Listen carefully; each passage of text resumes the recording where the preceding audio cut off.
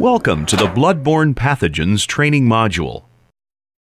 This module will cover the following topics: what bloodborne pathogens are, common methods of transmission, risks of exposure, methods of prevention, and what to do if exposed. Bloodborne pathogens are microorganisms carried by the blood that cause disease in people. These viruses or bacteria can cause illness, injury to the body, and even death. Because of the danger posed by bloodborne pathogens, the government regulatory agency known as OSHA, or the Occupational Safety and Health Administration, has issued safety rules known as the Bloodborne Pathogens Standard to help increase awareness and prevent the spread of disease. Although there are many bloodborne pathogens, the next sections will cover three that are the biggest concern: hepatitis B, hepatitis C, and HIV.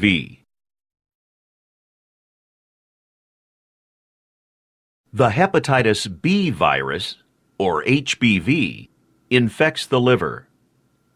Most people recover from hepatitis B within a few weeks or months and suffer no long-term problems.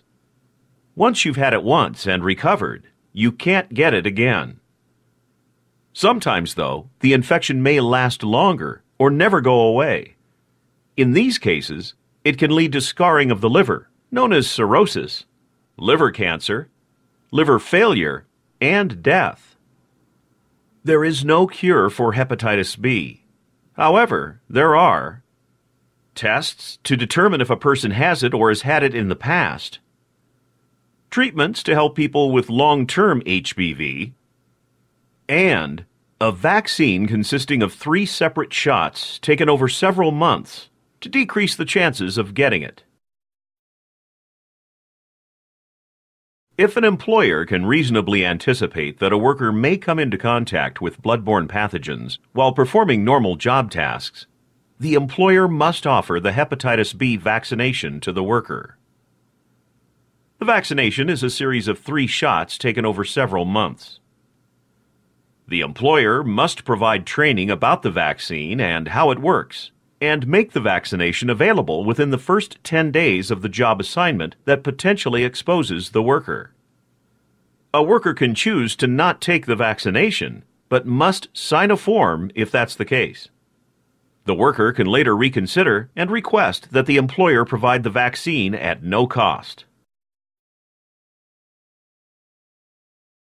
Hepatitis C virus, or HCV, is another virus that infects the liver. It is the most serious of the hepatitis viruses. Many people infected with hepatitis C show no symptoms and don't know they have it. They can be infected for decades before signs of serious liver damage are discovered. Eventually, the disease can cause cirrhosis of the liver, liver cancer, liver failure, and death. There are no vaccines or cures for HCV, but there is a test to determine if a person has it, and there are treatments to help infected people. Human immunodeficiency virus, or HIV, is the virus that leads to AIDS. The virus attacks the body's immune system. People can be infected with the HIV virus, yet not know they're infected and appear healthy. Eventually, in some cases years later, the body becomes so weak it cannot fight off other diseases. This weakened condition is known as AIDS. Without treatment, most people die.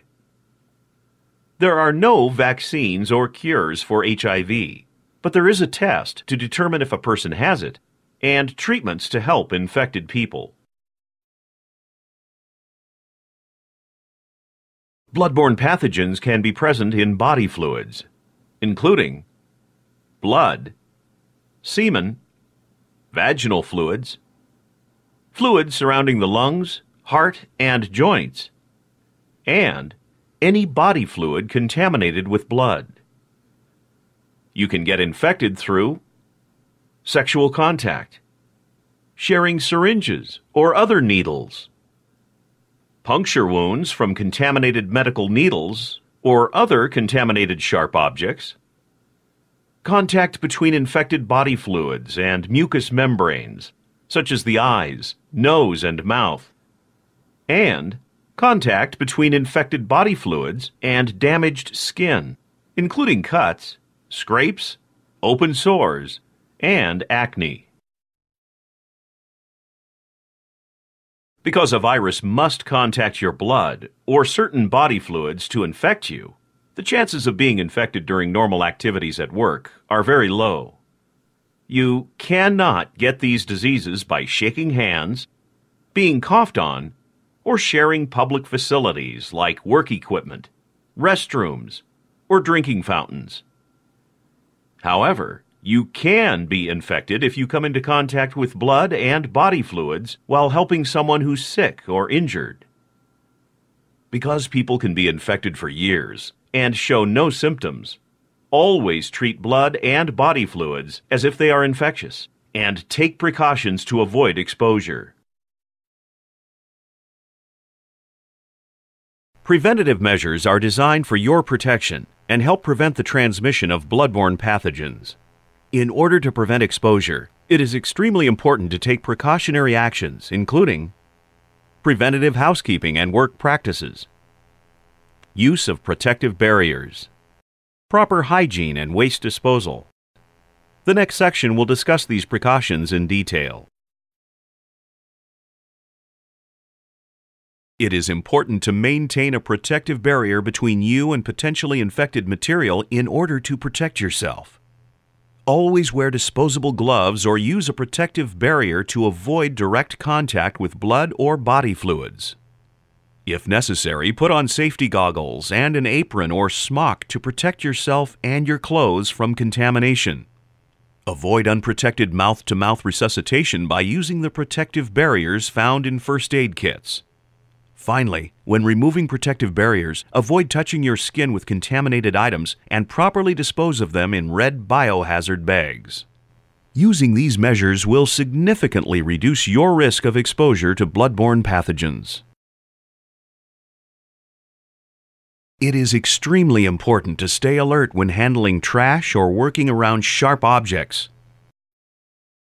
Sharp items such as coffee can lids, broken glass, and knife blades can easily cut or puncture the skin and should be disposed of properly. Always use gloves when picking up sharp objects or use a brush to sweep items into a dustpan. All spills of blood or other body fluids visibly contaminated with blood should only be cleaned by a person trained or authorized to do so. Additionally, any surface that could have been soiled with blood should be disinfected with a mixture of 1 part bleach to 10 parts water.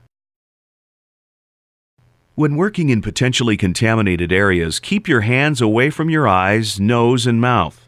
After exiting a potentially contaminated area, remove your protective clothing and wash your hands thoroughly. Hand washing is a critical prevention measure taken to stop the transmission of bloodborne pathogens. Wash your hands immediately after contact with blood or body fluids, even if gloves or other barriers are used. When washing your hands, use a soft antibacterial soap if possible. Keep your hands under the running water for at least 20 seconds and then dry them with disposable towels. When cleaning blood or body fluids, place any potentially contaminated item in a red bag marked with the universal biohazard symbol. Bags used in the cleanup process should be double-bagged to guard against possible leakage and deposited in the medical department for proper disposal. A sharp is a medical needle or other sharp object used to puncture the skin. Accidental needle stick injuries are especially common in healthcare industries, but they're also a real and growing risk in manufacturing and other industries, as more people with diabetes and other conditions use sharps to help regulate their conditions. If you use sharps at work, tell your supervisors so they can install proper sharps disposal containers. Always put used sharps in these containers. And even if you don't use sharps, be careful in bathrooms or when handling trash to avoid getting stuck by a sharp that hasn't been disposed of carefully. In a situation involving exposures to blood or potentially infected material, remain calm and take the following steps. Wash exposed skin with non-abrasive soap and water. Flush exposed mucous membranes with water for at least 15 minutes. Remove contaminated gloves, clothes, or shoes as soon as possible and place them in a red biohazard bag.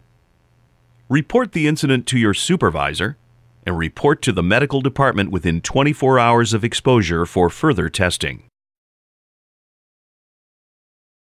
Exposure to bloodborne pathogens can be avoided. It is essential for all personnel to recognize these hazards and know the appropriate steps to take in order to prevent contamination. Take notice of where PPE, or personal protective equipment, and emergency kits are stored in your area. Stay alert and never take unnecessary risks. Avoid letting blood contact your skin, eyes, nose, mouth, and clothes.